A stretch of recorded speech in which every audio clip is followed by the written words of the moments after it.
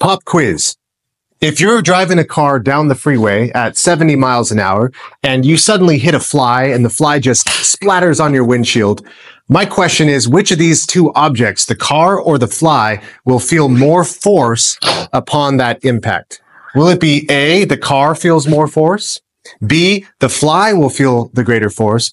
Or C, both the car and the fly will feel the same force? So those are your three options. Think about it, and then I'll explain the answer. So what's the answer? The answer is actually C. They will both feel the same force. Now, how could that possibly be? This car has way more mass than this fly does. This car is much bigger. This car is way more durable. Its windshield is made of more durable materials, and this fly's body is just a soft, squishy exoskeleton with guts inside. So how could they feel the exact same force upon impact? Well, it has to do with Newton's third law of motion. For every action, there is an equal and opposite reaction. And when Isaac Newton says the word action, he's talking about force. So he's saying whenever there's a force, like this car pushing against this fly, there must be an equal and opposite force, like the fly pushing back against the car. But those two forces have to be equal. Although they are pushing in opposite directions, Newton's third law guarantees those are equal forces. So how is it that most people get this question wrong? Well, it's because they assume that the mass or the size or the durability has something to do with it, but it doesn't.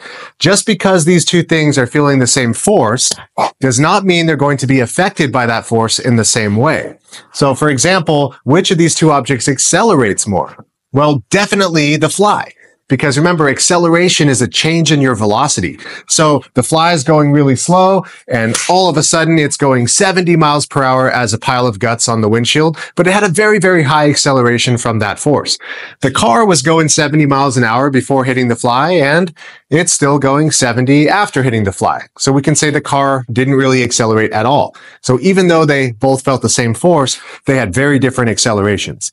And finally, they both have very different durabilities, right? The windshield completely unharmed by this fly, and the fly was basically obliterated by this force. So they feel the same force, they just react to that force in very different ways.